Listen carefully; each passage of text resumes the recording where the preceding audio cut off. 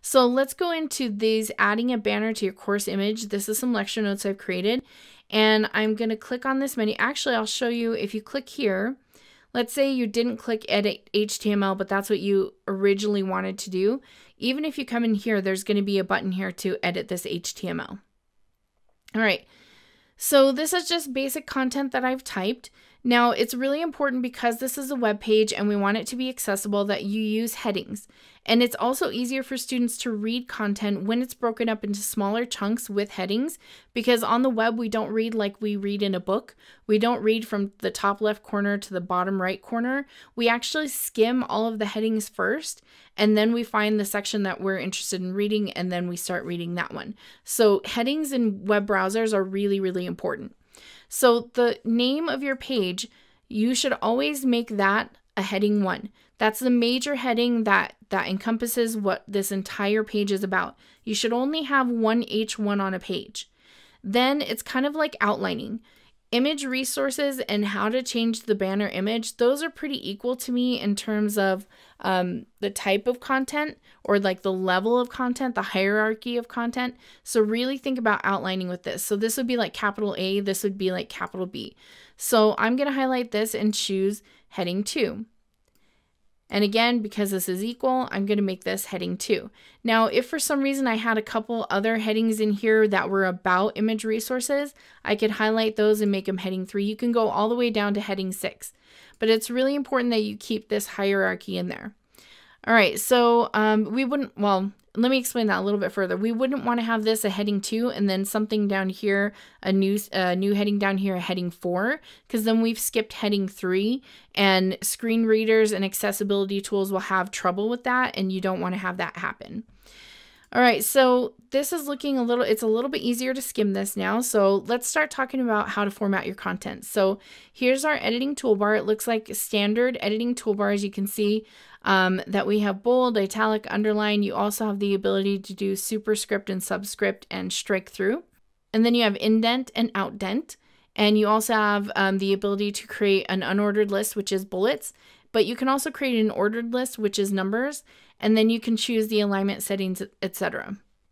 Okay, so I'm going to go ahead and just, let's say this is help for our students. Okay, so let's say I want to make that bold. I'll just highlight it, bold. So if I wanted to italicize this content, so it's basically like formatting in Word, so I'll let you guys kind of play with that. In terms of font family and font size, it's just easier to just leave it simple the way it is, because it's really easy to read this content. Same with font size. If you don't change the font size, then if they choose for accessibility reasons to zoom in or zoom out from the text by doing Control+ or Control- in their browser, then they have that ability. But if you set this specifically to be a size, like if I highlight this and say, this must be 14-point font, then no matter how much they try to zoom in or zoom out or other accessibility features, it'll still have an effect because it still thinks it should be 14-point font.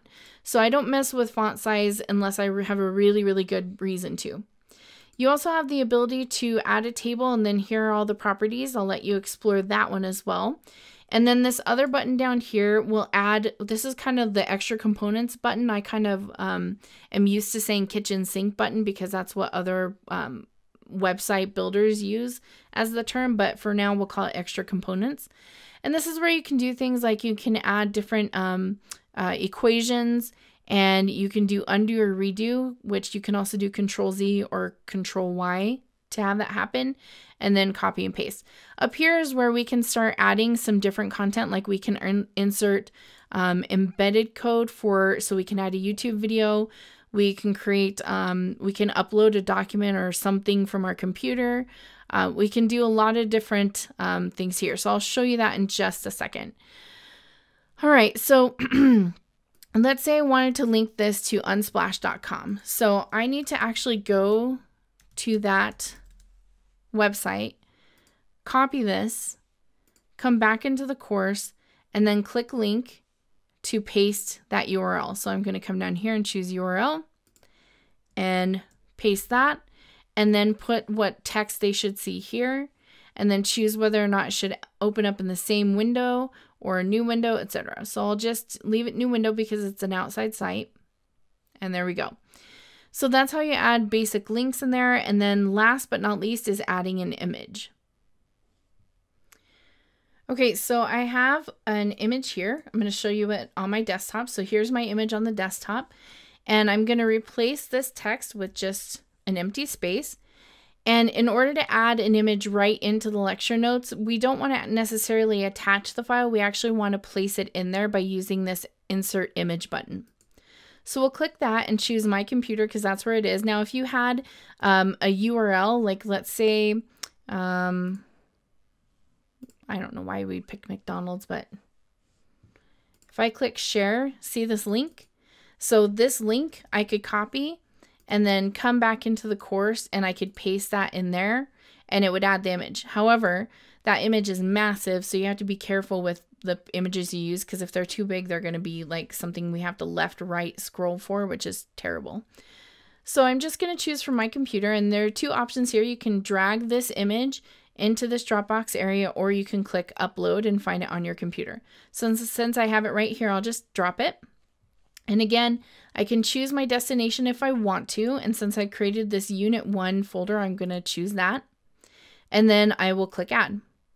Now, in order to have accessibility, you need to make sure you add alternative text. So this is text that if somebody can't see the image, whether for a disability reason or even if their internet is just slow, so they've disabled their images, they still need to have that image described to them.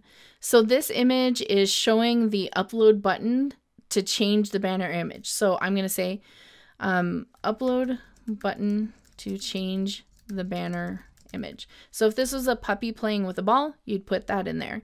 And it's really important because if it's like a graph and it's demonstrating the cholera outbreak or something like that, they need to have some kind of a description of what they should be seeing in the image and what information they should glean from it.